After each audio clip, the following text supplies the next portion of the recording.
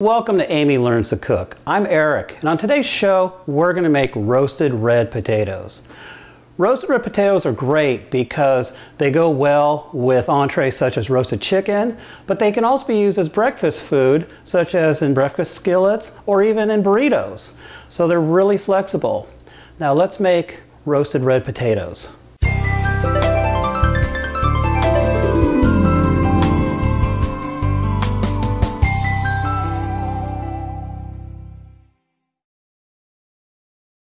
So I've already cut most of the potatoes up. I just wanted to show on a couple of ones like this little guy, I'm just going to go ahead and quarter him. It's that easy. So you just cut it once lengthwise, and then this is close enough.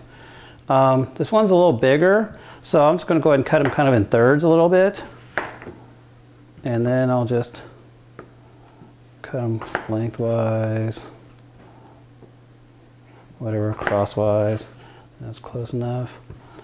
A 5-pound sack of red potatoes fits evenly between two of the cookie sheets. We've lined with parchment paper, and we just want to spread these out so they're kind of a single layer. We're going to just add a little bit of olive oil. I'm not going to drench or try to get it to where it's braising in the stuff, but I just want a healthy amount to give the spices something to stick to. I'm going to add a little bit of pepper.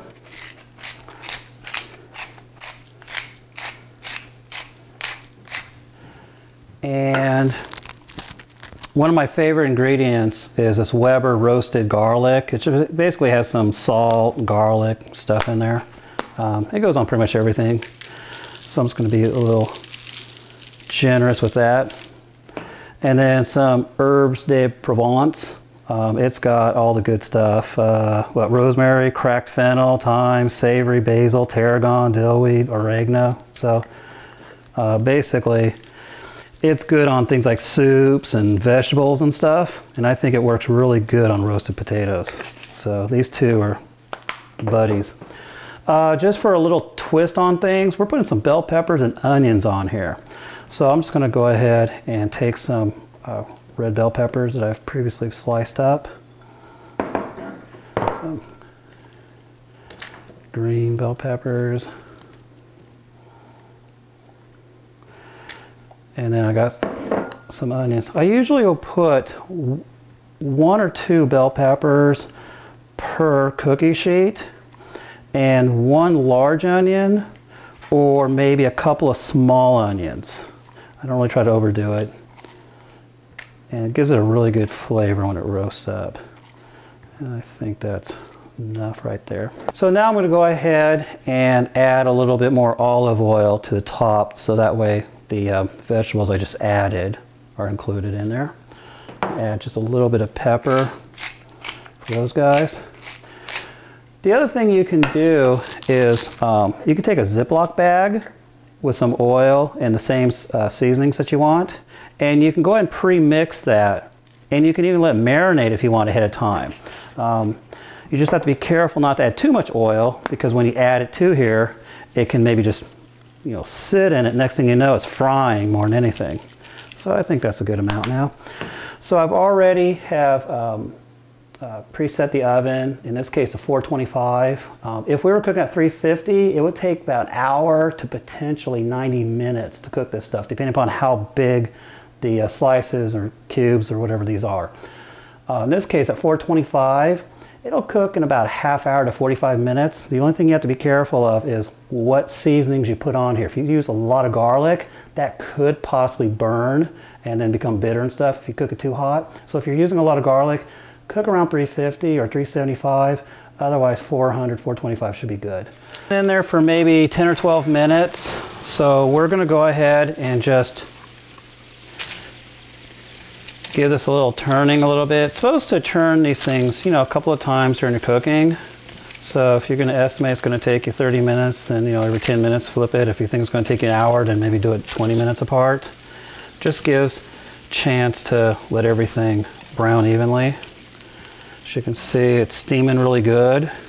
Smells great. You can smell the bell peppers and the onions really good right now. but it's nowhere near being done.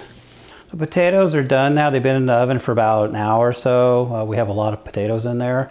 They're soft, they're brown. The whole house smells like potatoes right now, so we're gonna pull them out.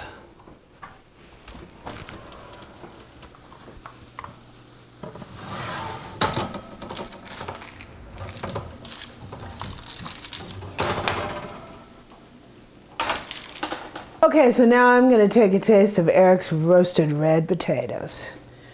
We're going to get some potatoes, some of the onions, and a little bit of the bell pepper. Wow, it looks really good. Let's take a taste.